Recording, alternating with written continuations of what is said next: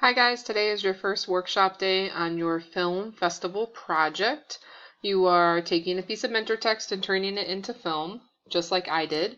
If you need to, make sure you review my sample. In a minute I'll pull up the rubric, so you want to keep that handout and packet nearby as a resource. Here's the agenda. The focus today is how can you get footage? And to get footage, there's some like milestones, like mentor text, storyboard, and then actually using your phones and collecting film. Homework, you have workshop for the next 3 days.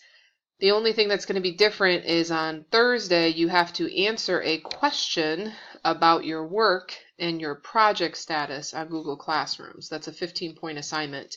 And it's more important because it's an opportunity for me to give you some feedback while I'm in Salt Lake.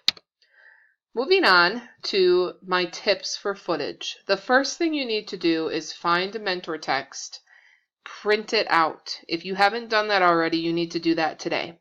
Or if you're using an SSR book, go take the SSR book, take it across the hall, and make a copy of the page or pages that you want to pick apart on the copy machine. You want to have that because it's 10 points on the rubric.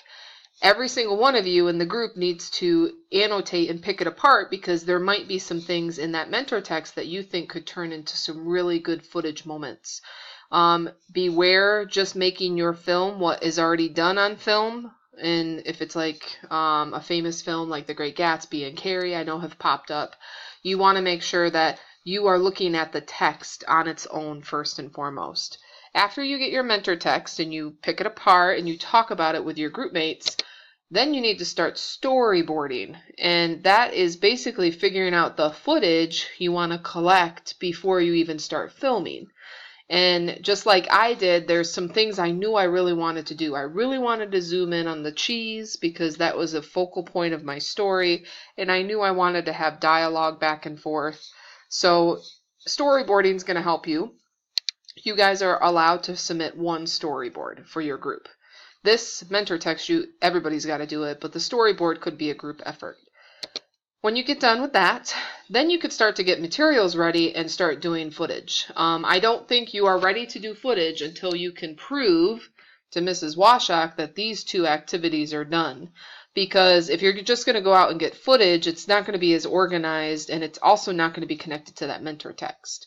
So you're going to probably want to do multiple takes and versions. So when I did the video with my children, I actually did the dialogue multiple times. I ended up having too much footage, but you do want to get materials. Like I got the cheese cut up and had it ready to go. If you need props, what do you want to do with that? How do you want to set your scene? Mise scene, you know? Having it right in front of the lockers can be pretty boring, so you want to make sure that you think about that kind of setup. Also, today's strategy would be to create a Google Drive, which I'll show that to you in just a second. As you do that, I want to go back to the rubric. This is the same thing I just outlined to you, but if you look at this, 10 points is getting that creative writing piece and annotating it, and another 10 points is the content of your piece where you have a good story. You can't have a good story until you talk about it and storyboard what the story is that you want to create. And that story could be connected to a theme or something like I did guilt and sorry but not sorry. And then also thinking about the variety of shots you want to create and how you want to make your video fun. So keep the rubric handy. Make sure you reference the samples that I've already given you. A couple more tips about filming.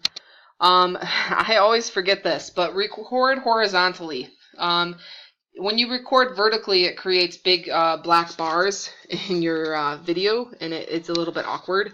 And it will zoom in on your video on iMovie, and it's not as polished.